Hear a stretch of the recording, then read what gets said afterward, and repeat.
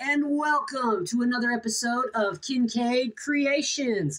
I'm your host, Spencer. Good to be here. Good to see you guys. And man, am I excited to show you all what I have been working on today.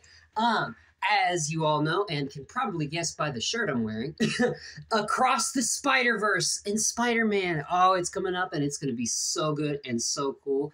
I was such a fan of the first one. I loved it so much. It was amazing. And I can't wait to see what they come up with for this one. But of course, you guys know I had to get to making something and getting some stuff worked out for this. So we're here today because I'm ready to show you guys the awesome stuff I have been working on. Now, this is, of course, just a preview. Now, my battery's low, so I apologize for the flash. Can't show as much detail, but I got this. So we have here Jessica Drew, who is going to be Spider-Woman, played by Issa Rae, which I haven't actually seen her in anything before this. This will be the first movie I've seen, so I need to study up on her. We have Peter B. Parker right here, and a little baby figure that will be his daughter, which Anna Mae Parker, I believe is her name. He's going to be played by Jake Johnson, and he was hilarious last time. I can't wait to see it this time. We have Pavter Prabhakar, I believe it is pronounced, who will be played by Indira Soni, who you guys actually know from another Marvel movie. He is Dopinder in the Deadpool movies, which is so cool. I'm so excited.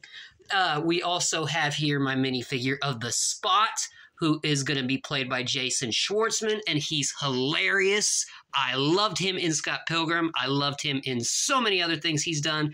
We have here Spider-Gwen, who is going to be played by Haley Steinfeld. Now, she's the only one who is completely done here. Her design was super simple. I had a Spider-Gwen figure ready, so I was kind of prepared.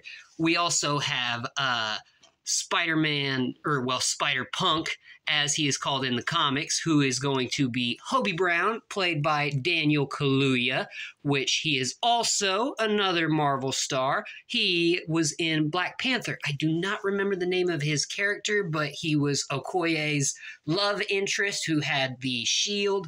I can't remember. I want to say Border Tribe, but I could be wrong on that. I think I'm wrong on that, actually.